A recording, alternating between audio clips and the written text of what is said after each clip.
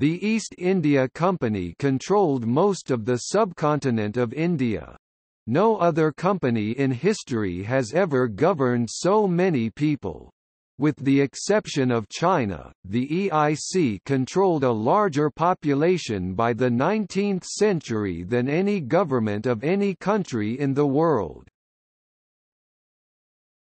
About the list. The following list of East India Company directors is taken from the alphabetical list of directors of the East India Company from 1758 to 1858, compiled by C.H.&D. Phillips and published in the Journal of the Royal Asiatic Society, October 1941. This list has been compiled from manuscript records, in particular the Court Minutes and Home Miscellaneous Series, Volume 764, at the India Office, amplified and checked by information mainly taken from the Annual Register, the Asiatic Annual.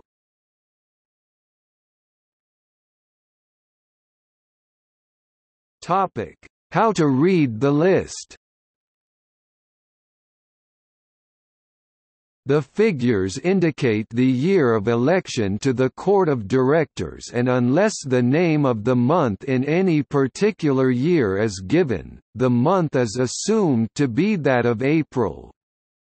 It is important to remember that throughout the period the year of office was from April to the following April. When a span of years is shown, the election dates given are inclusive. An asterisk placed after a year indicates that the director concerned was elected deputy chairman for that year, 2 asterisks, that he was chosen chairman, 3, that he was first elected deputy and later in the same year appointed chairman. The abbreviations D, disc, respectively stand for died, disqualified.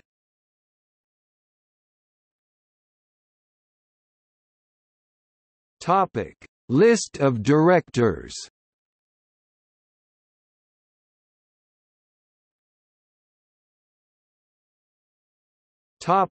List of chairmen and deputy chairmen since 1714.